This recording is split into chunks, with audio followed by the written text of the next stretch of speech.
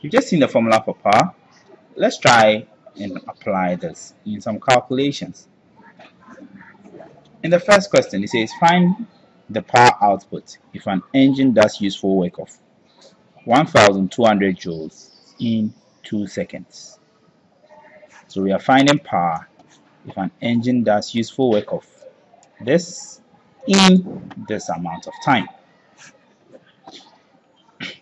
In our previous video, we saw that power is equal to work over time.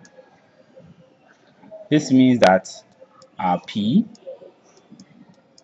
this implies that our P is equal to work of 1200 joules over our time of 2 seconds. We are finding half of 1200, and that is equal to 600, and then the units for power is watts. So this implies that power is equal to 600 watts.